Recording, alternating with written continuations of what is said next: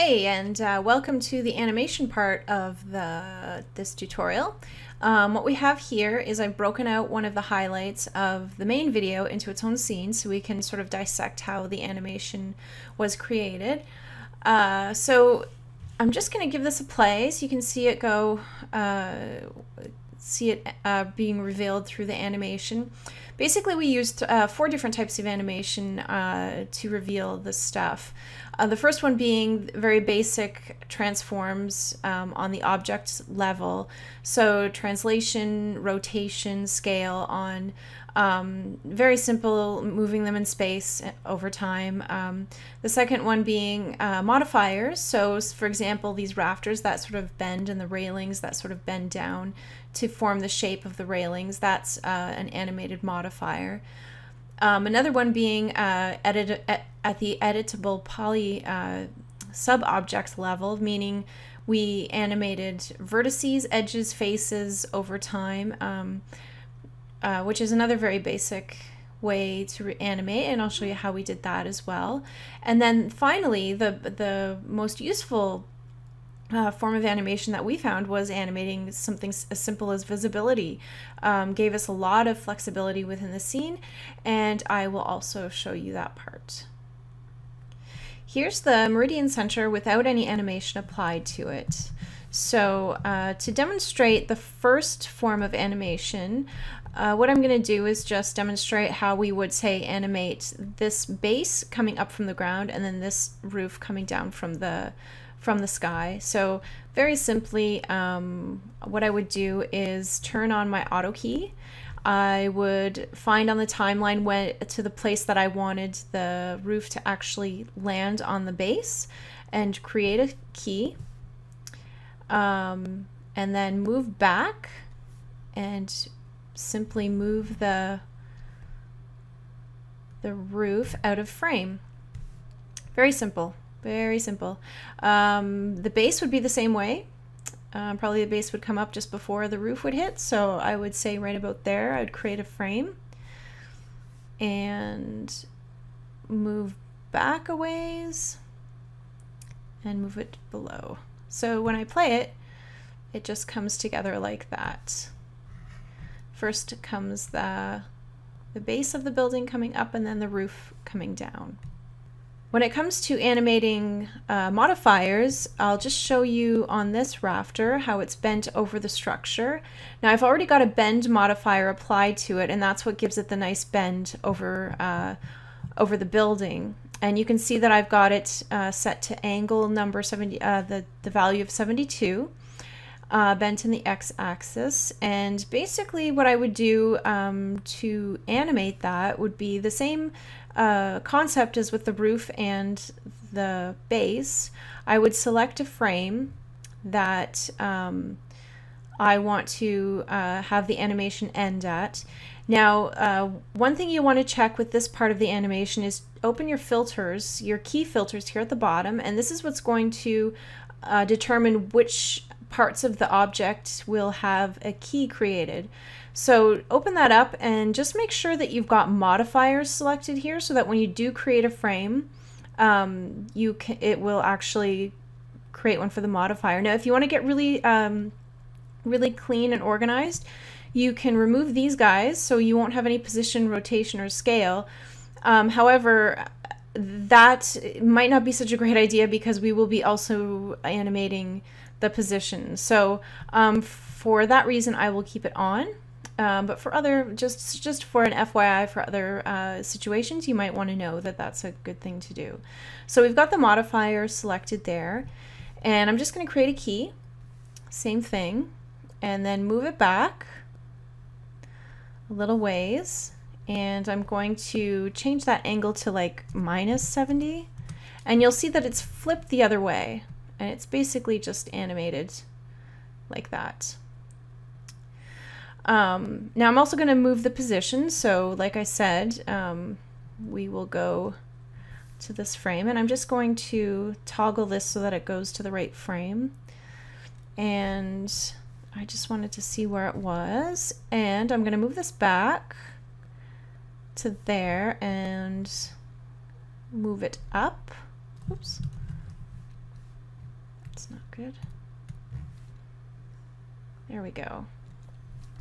Got to make sure that you've got the actual object selected when you move it up.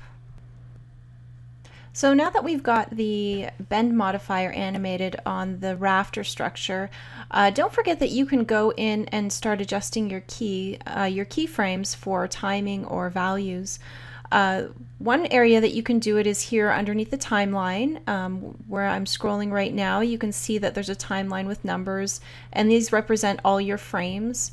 And you can actually just grab the frames and then move them around just like so. You can also grab a bunch of frames, and you can see when you grab more than one that this bar appears below. This means you can actually grab them and scale them, which is super handy. So if I wanted to just speed everything up on that one object, I can actually just take it and grab it, and it's going to scale. You can see all of the frames sort of moving in proportion to that last frame there. So that's a really handy thing to know. Another way is through the graph editor, the curve editor. So if I right click on the object, I should be able to get right here, it'll say curve editor or dope sheet. I usually work in the curve editor, so I'll show you that one. It's a great way to edit your keys. Another way that you can open it is up on the bar here, right there, that icon with the little curve on it. That's the curve editor. Now when you're in the curve editor, you can see I've got what I've got selected in the window, which is the structure that I've named Meridian Mesh randomly 104. It's also named here, and this is what I've got selected. We animated it in the Z-axis, so you can see there's frame 1, there's frame 2.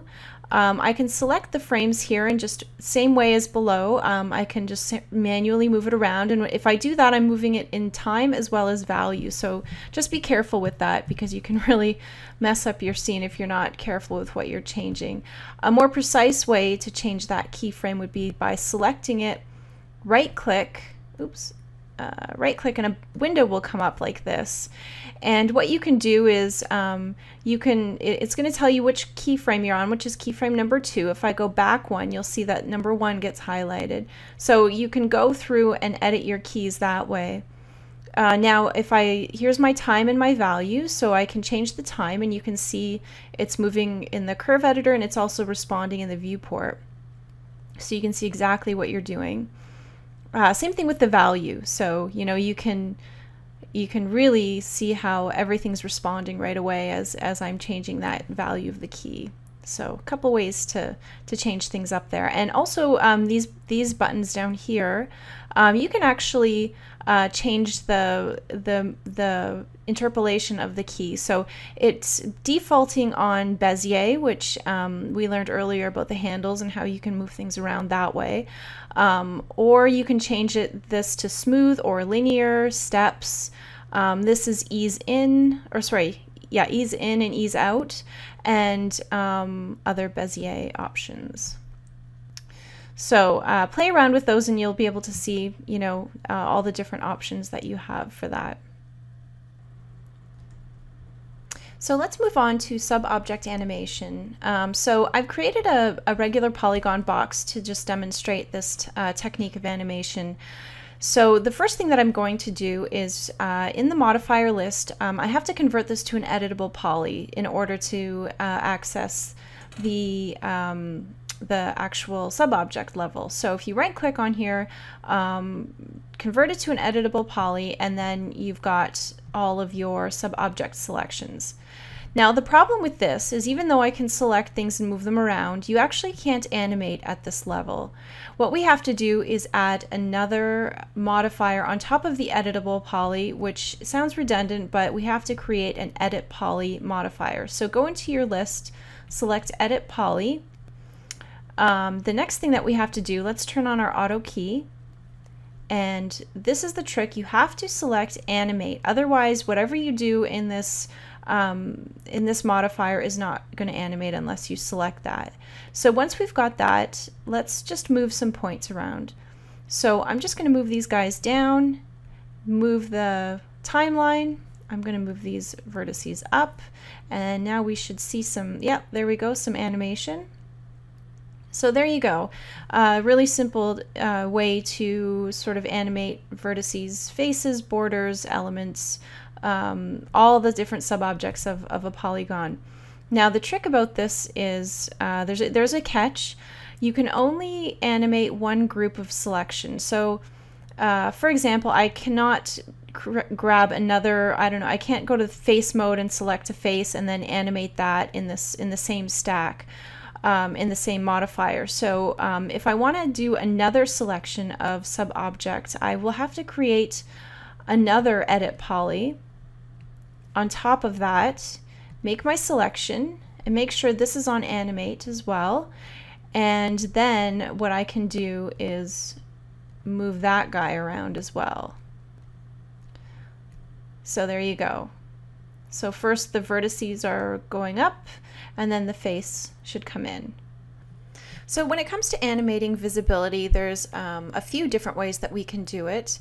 What I have here is just your regular teapot model that I'm just going to demonstrate a couple ways that you can animate visibility, so animating the object fading in and fading out. So one thing you should note about visibility animation is that in order for it to work on any kind of object, there needs to be some form of animation applied to it. So I'm just going to quickly add a couple keys to this teapot just to make sure that the visibility animation will actually work. So there we go. The second step is I'm going to right click on the teapot and hit Object Properties. And this is the value right here under Render Control Visibility. This value right here is what I'm going to be animating.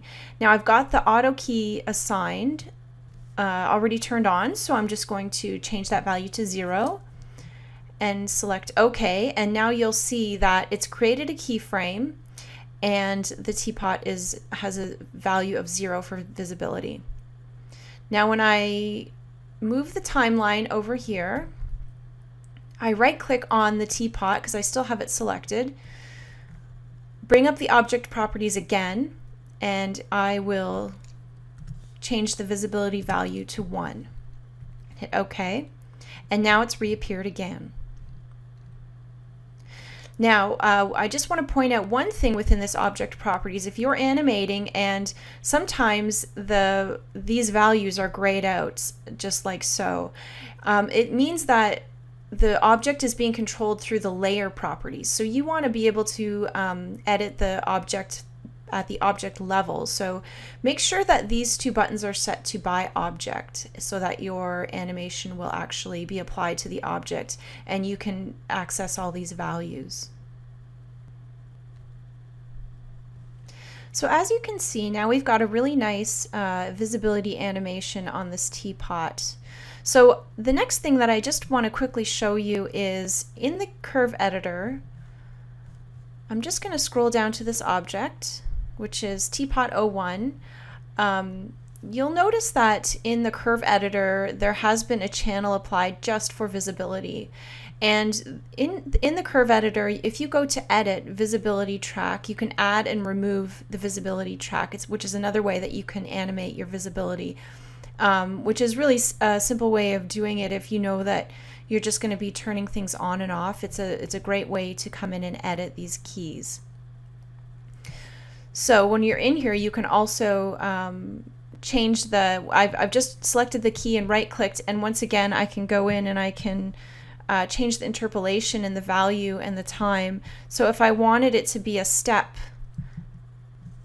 animation, meaning that I just want the object to turn on and off, just like that, not a gradual fade in and fade out.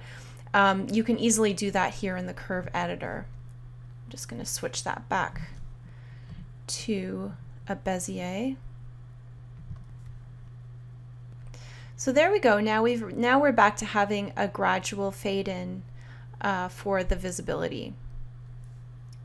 So that's a great way to have more control over your pop-in animations so that you don't have these random floating objects in your scene. It's really simple to apply this visibility track and control when these objects are turned on and off in your rendering. So now we've gone over all the animation, the type of animations that we did in the video. Now we're going to move on to camera animation.